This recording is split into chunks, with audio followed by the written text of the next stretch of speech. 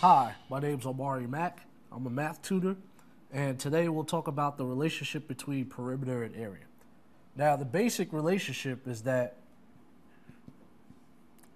any one side change of a shape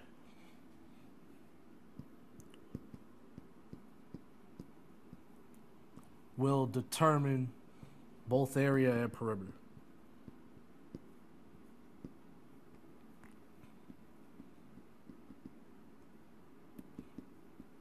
So let's compare two rectangles. The first being a 3 by 5. Now, if you want the perimeter, I would get 3 over here since opposite sides are equal, and 5 down here since opposite sides are equal.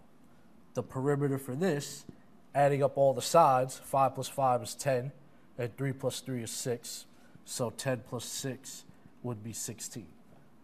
The area, I'm going to go ahead and multiply the length and the width. 3 times 5 is 15. Now, let's say I change a dimension. Let's make the width 4 now and the length 5. Now, the perimeter is going to be, once again, opposite sides are equal. The perimeter would be 5 plus 5 is 10, 4 plus 4 is 8, so the perimeter is 18. So we see the change between 16 and 18. The area would be 4 times 5, which is 20. And of course, the area is in square units as well. So that's the relationship between area and perimeter. A change in any side measure is going to affect both area and perimeter. Thank you for watching.